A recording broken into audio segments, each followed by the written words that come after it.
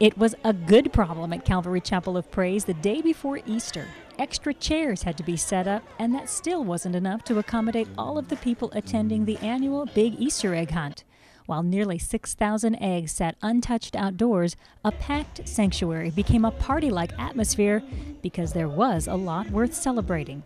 There were puppets and music and even a dancing dog.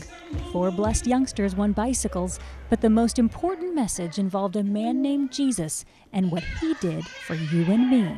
They hung him on a cross, and it wasn't a pretty sight. Jesus cried, "It is finished," and breathed his last. And they dipped it into it, and they sealed it with a very big rock. But it didn't end there. The story didn't end. He didn't just die in that tomb. He rose again. He came alive just like he said he did.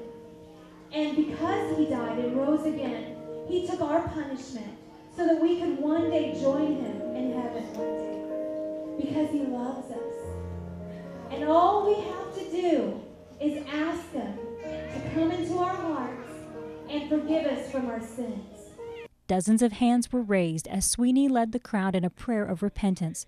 So many of these families were drawn to Calvary Chapel for an Easter egg hunt, but would be going home with so much more. You know, we have so much going on in our community locally, and so an opportunity to hear good news is really important, especially at the young age where my generation went to Sunday school a lot, but today that dynamic has changed, and so our kids don't have quite the opportunities as I did, and so what a better way at Easter time and getting candy and eggs, you know, to share the story of Jesus and his powerful resurrection.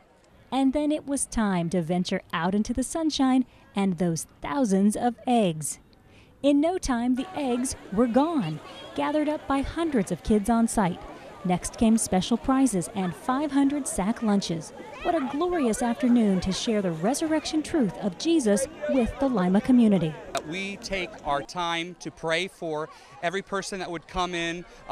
We provide the opportunity to meet and greet with families that we wouldn't necessarily get the opportunity to come into the house of God and to meet people that are real, that accept them, that are all-inclusive, and so that's the opportunity that we see before us.